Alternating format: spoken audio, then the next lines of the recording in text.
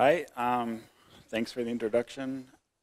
As Stefan said, I'm Stafford, and we met on IRC 5 years ago, and I've been keeping up with the OpenRISC stuff, and everyone else has kind of abandoned it, but I think people still have lots of interest, so let me keep an update. I live in Japan. I work for a bank, actually. I don't work in hardware, but it's my hobby, and I keep it running very slowly. That's why you don't see many OpenRISC updates, but I do get things done. I'm the maintainer of Linux, GDB, and binutils, and we did the GCC port last year, which was a big effort. Also, QEMU is the emulator. I think we should get Renode as well, but I'll probably have to contribute that myself. And that's a picture of Japan. So if anybody's in Japan and wants to meet people in open source, then let me know. And I have some friends there, and you're welcome. What is OpenRISC? Has everyone heard of OpenRISC? Anyone has not heard of OpenRISC? Everyone has heard about it. That's the name of this conference, comes from OpenRISC. It's a 32-bit core that's fully featured. It has timer built in, debug interface, MMU cache. It boots Linux, and all of those nice things. We actually have 3 implementations. It's not like RISC-V where everyone has just built their own implementation.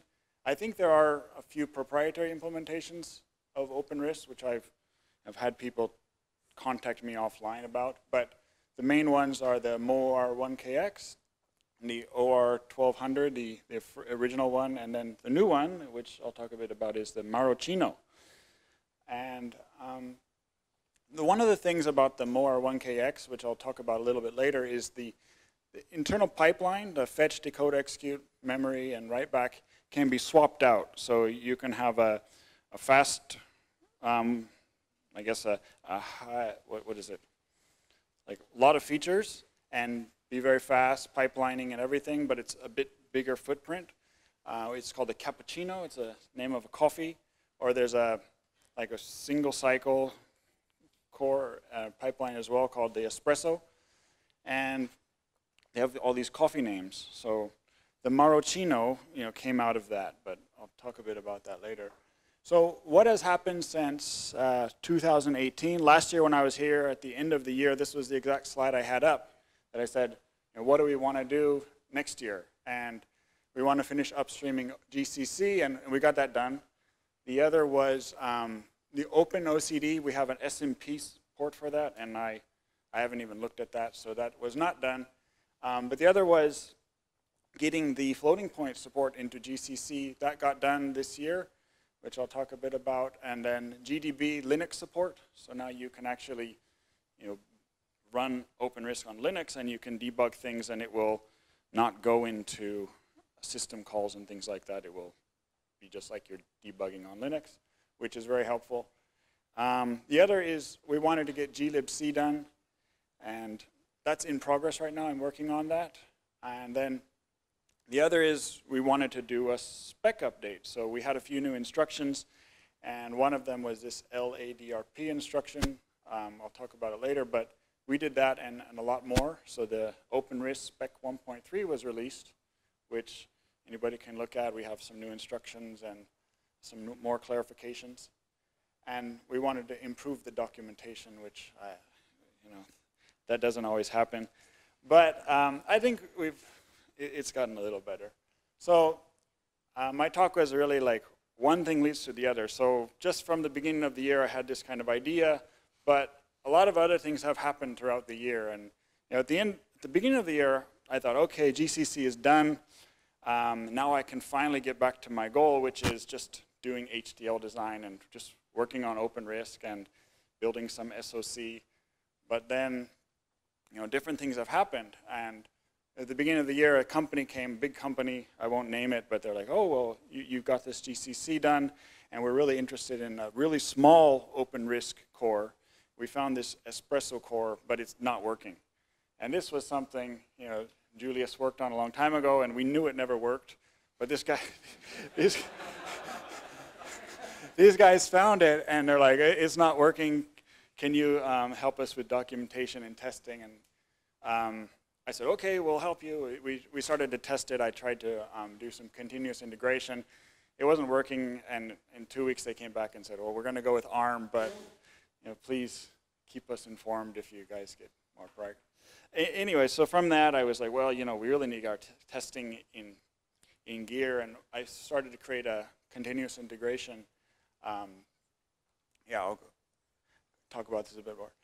Continuous integration suite for OpenRISC and all the different cores. So there's a lot of, in more or 1KX, there are so many different configuration options, and based on what things you specify, like if you want to MMU or you want to cache, the test might fail. So I wanted to make sure that we could have a CI pipeline that could specify all these different iterations of configuration or pipeline, espresso or Marocchino or cappuccino or whatever, and the test would pass. And if somebody makes a change to something, it would do continuous integration. And while I was looking at that, I found this Marocchino, which hadn't been merged into the master branch, but it was another 32, it was actually a complete re-implementation of OpenRISC. It didn't really follow any of the same style as more 1KX. They'd redone the style. He wasn't really reusing any peripherals. It was all rewritten from scratch, but it was just in this other branch. So Andre wrote this, and it's another coffee name. So Marocchino is a chocolate-flavored coffee. I never had one before, but maybe when I go to Italy or something, I'll have one. But it's another fully featured set. We split it out of OpenRISC, out of more 1KX, and it's now in its own repository. But it has some interesting things. So it has 64-bit floating point. So it uses, it's 32-bit, but it uses register pairs for 64-bit operations. It also implements Tamosulo's algorithm to do, it's not out of order, superscalar execution. So it's pretty neat. And so if you don't know what is Tamosulo's algorithm, it was something that came up. I mean, maybe everyone has heard of Tamosulo's algorithm, a few people, half of the people. So it came out of the IBM 360 or 390 in 1967. And it was this concept of having these reservation stations and having multiple execution units. So if you have multipliers or adders, you could do those in parallel if these reservation stations, which are your arguments, are not conflicting. And that was pretty neat. It was done in 1967. But if you look at the Pentium Pro, which was the core that came out in 1995, which was the first, around 1995 maybe. It was the first super scalar Intel core. There was ones before it but they weren't using the Tamosulo's algorithm. This uses the Tamosulo's algorithm, and you can see it has a in-order fetch decode, then out-of-order execution with the reservation stations, and then you have your in-order retirement. That's pretty neat. That's a Pentium Pro. But if you look at like the Core i5, it's very similar as well. You have your scheduler, your reservation stations, a lot more execution units, and 97 entries in your reservation station, and that's what we have in our processors now, which is kind of neat. And so the Marocchino, this is the diagram I wrote to try to figure out how it actually worked, but it has reservation stations, execution units. It has all these same components. It's not as fast, like the reservation stations, instead of having 92 or 97 entries per execution unit, they have 2, and there's just one execution unit, like there's one adder, one load store unit, one multiplier, and it works pretty well, but it's not the scale because it's just in an FPGA, kind of a research project, but it proves that you can do this. If you want to scale it out, it just makes FPGA run out of space really, really quickly, but it works. In terms of performance, if we look at the end results here, the cappuccino actually runs better, so iterations per millions of clocks. So the Cappuccino has better pipelining. But the Marocchino, we're actually able to run it at higher frequencies because each of the pipeline stages has been made a lot smaller. But because there are so many pipeline stages, if there's a miss, a cache miss, or instruction fetch miss, it really gets delayed. I mean, I think the instruction fetch miss does a pipeline stall for like 8 cycles or something. So that could be improved, but it was really a research project, and it works, and it can be looked at. You can look at it. I don't know really of many other cores that you can look at a Tomosula algorithm. I think the Boom core is there, and not too many others that are open source and available. So have a look at that. It's pretty neat. As we were working on the Marocchino, we found we were trying to implement the 64-bit register pair specification. That had to be added to the spec. We didn't want to publish the new core and have things that were not spec'd. So we created a new spec, but as we did that, we looked through all of the pending operations. Was there anything we could add to the Marocchino and the Mora 1KX? And there were a few things that we wanted to add to the spec. They're not all required in every OpenRISC implementation. These are like class 2 instructions that don't need to be done, but we have the ADRP, which is kind of interesting. It's basically usually the way if you want to get up the program counter in an instruction, you would have to, in OpenRISC, you would have to do a jump, and then you look at the link register, and it will say, oh, well, you know, I jumped from here, so this part of the code must be in this link register address. But that's useful for position-independent code. But now, instead of having the jump and the read, there's this LADRP instruction that you can do that in one instruction, which is a lot more efficient. And it's not a jump, which causes a pipeline stall, so it's much nicer. We removed one instruction, the remainder, which if you ever worked on floating point remainders, it's really hard to do in hardware. And no one had ever implemented it, and we just removed it so no one would have that burden. And yeah, so the new spec is available, and lots of new interesting instructions and clarifications. What happened after I had done that continuous integration work and we had Marocchino done is the Google Summer of Code came up, and we actually did some more work on making, basically moving my Travis continuous integration, which I installed my own Icarus Verilog and my own Verilator and Yosis and those types of, I didn't use Yosis, but I installed everything myself. Every time Travis ran, we started to use the LibreCores Docker images, and our tests will run Verilator, will run the OR1K test suite, which runs a bunch of different tests to make sure the dividers are working, multipliers are working, loads and stores and everything is working, caches.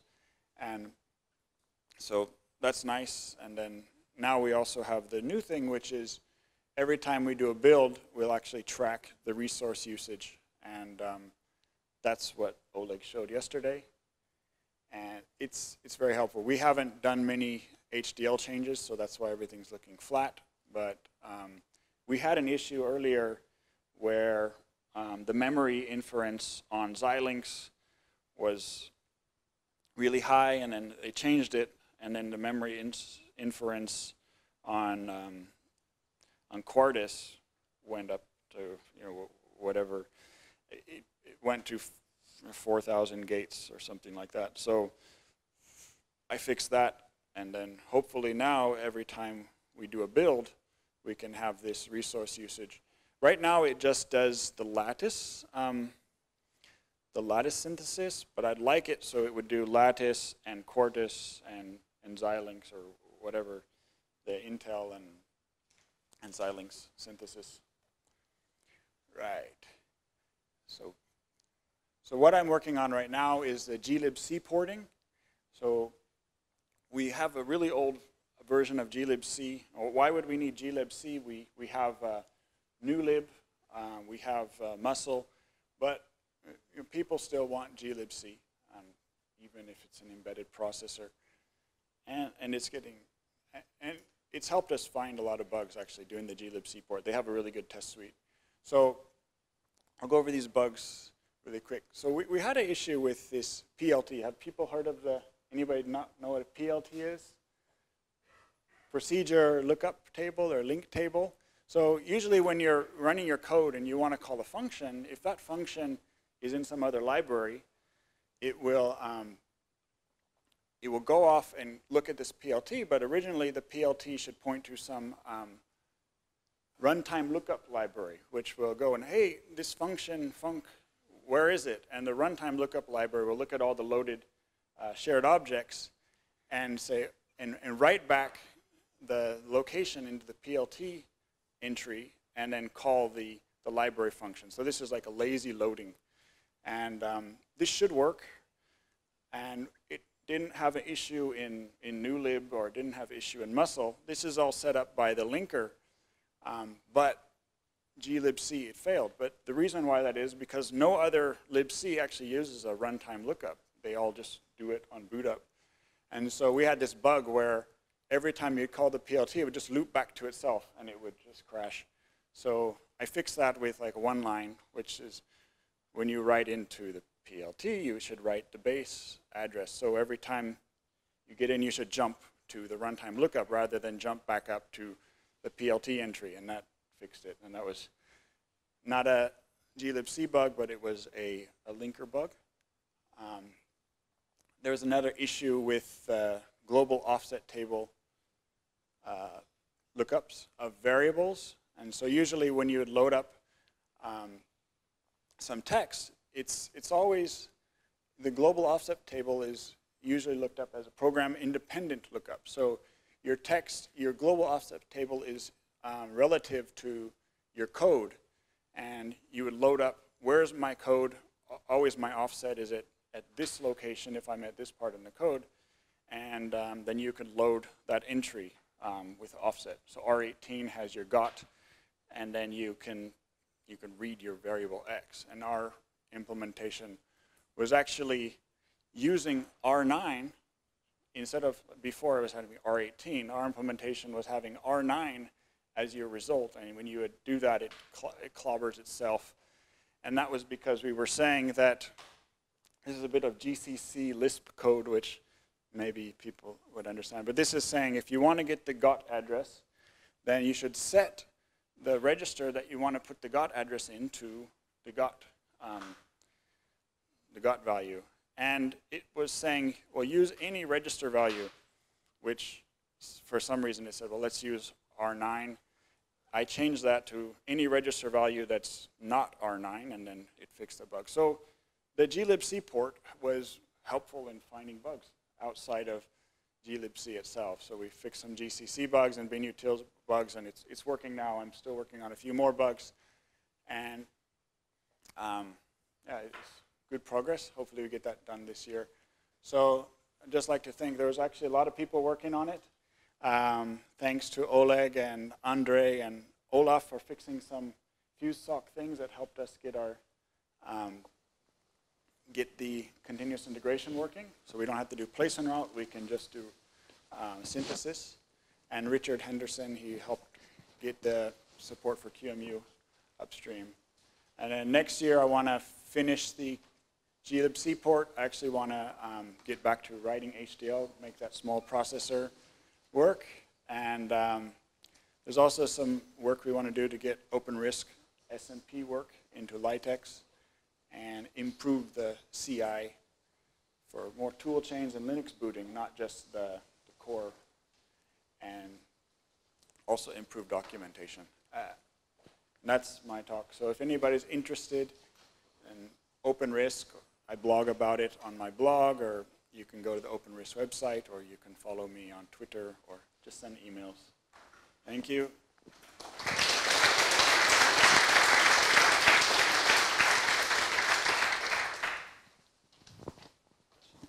So so good, Stafford. I love it. What was the original purpose for the like double precision floating point stuff that Andre was doing? Do you know what he was up to with that? Why he wanted that? I think he was working on dry stone benchmarks, actually. Just wanted to make it faster. So he wanted to see if you can get faster floating point benchmarks. I think it was his own research project. But it's helpful to have if we want to do those kind of workloads. Yeah. But I think it was just academic. Cool. And it's a shame that the Marocchino runs so slow compared to the Cappuccino. Yeah. I think it's just that those long pipelines, and it could be optimized in how this, the branch misses work and things like that. It's probably just requires a few tweaks. Cool. And the super scaliness of the CPU, that's parameterizable, right? So you can just have n like execution units if you want. It's not parameterizable right now. Okay. It would need to be reworked. Okay. Cool. Nice one. Those are really small, like these reservation stations and register allocation tables are really small cores, easy to understand. So it could be made parameterizable. But, yeah.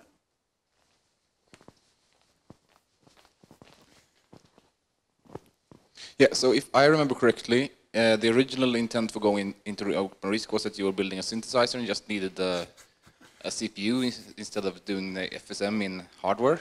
Yeah. So did you ever finish that? No. After I get all these tool chains done and working, then I can write a synthesizer with all this code and then just really small HDL core. Yeah. All right, thank you.